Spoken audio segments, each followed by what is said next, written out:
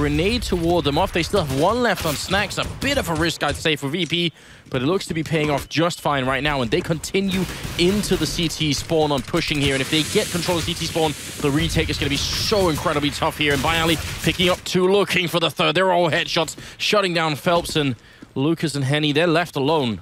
That couldn't have been worse, actually, for Tempo Storm, peeking one at a time. Maybe some miscommunication there as far as, how many people are actually facing, but through the smoke, byali hits the headshot on Henny.